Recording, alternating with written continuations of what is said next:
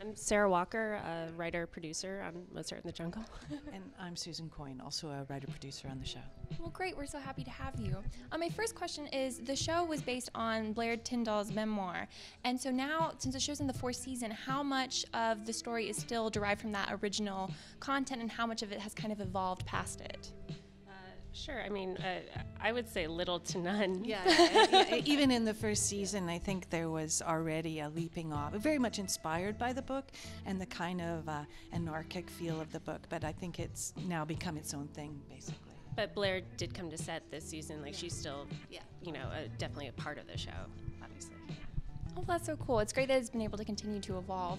And so kind of to that point, nowadays there's not really necessarily as much of an interest or familiarity with classical music or symphonies or orchestras. And so what do you think it is about the show that has made it so successful in capturing audiences and making them not only appreciate classical music but also just enjoy it?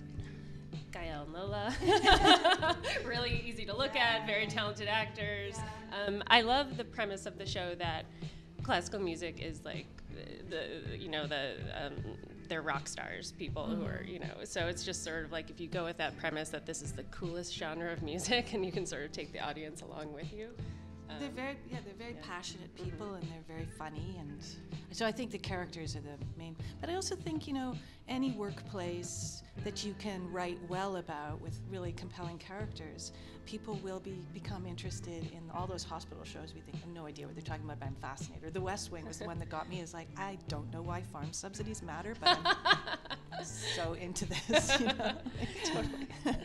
Absolutely. Well, and going off of that, are there any kind of, because the series is known for having such incredible guest stars and performances and original music, are there any appearances this season that you can talk about that you're particularly excited about? Sure, yeah. You wrote. Oh, yeah. You wrote the most star-studded episode of the well, yeah. I mean, I was going to say Caroline Shaw, who's a composer who won the Pulitzer at age 30 or something like that, and she's just a straight-up genius, and she's also appears in the show. She's a really good actor. She's an amazing actor, and so cool and so fun. She provided an original piece for the show. Like, that was sort of a dream to work with her. Yeah. Amazing.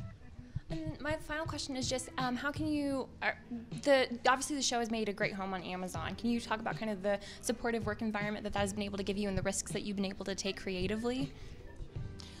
Well, the best kind of network situation, I think, is where you don't even think about that. It's just like you just know that that's there. You don't have to, it's only when you work with people who aren't like that you realize the difference. And I have back in the day. So the risks that we take, they just accept that that's the business we're in, which is the ideal situation. I think is like, we're in the risk-taking business, so we're not gonna, you've already jumped off the cliff, so.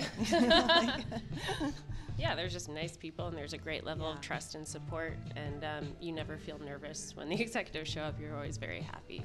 So, yeah. Well, that's great. I'm so looking forward to seeing season 4. Thank you guys so much for being here, and I hope that you have a great rest of your day.